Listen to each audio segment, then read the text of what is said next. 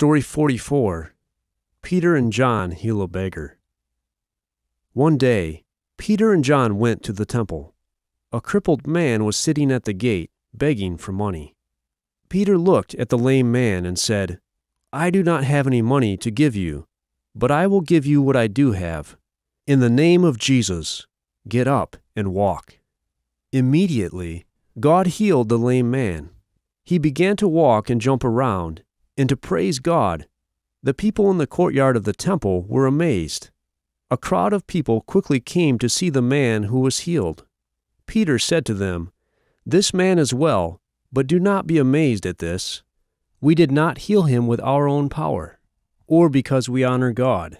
Rather, it is Jesus who healed this man with his power, because we believe in Jesus. You are the ones who told the Roman governor to kill Jesus.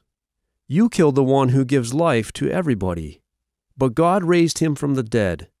You did not understand what you were doing, but when you did those things, what the prophets said came true.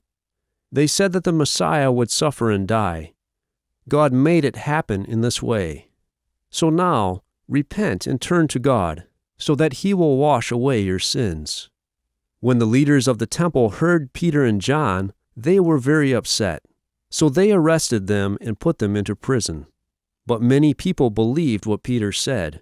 The number of men who believed in Jesus grew to about 5,000. The next day, the Jewish leaders brought Peter and John to the high priest and the other religious leaders.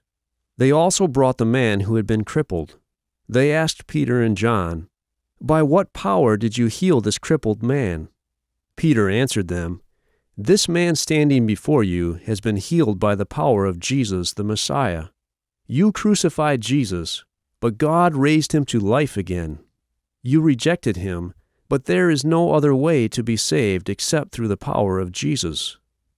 The leaders were shocked that Peter and John spoke so boldly. They saw that these men were ordinary men who were uneducated. But then they remembered that these men had been with Jesus. So they said to them, "We will punish you very much if you give any more messages to the people about this man Jesus." After saying many things like this, they let Peter and John go.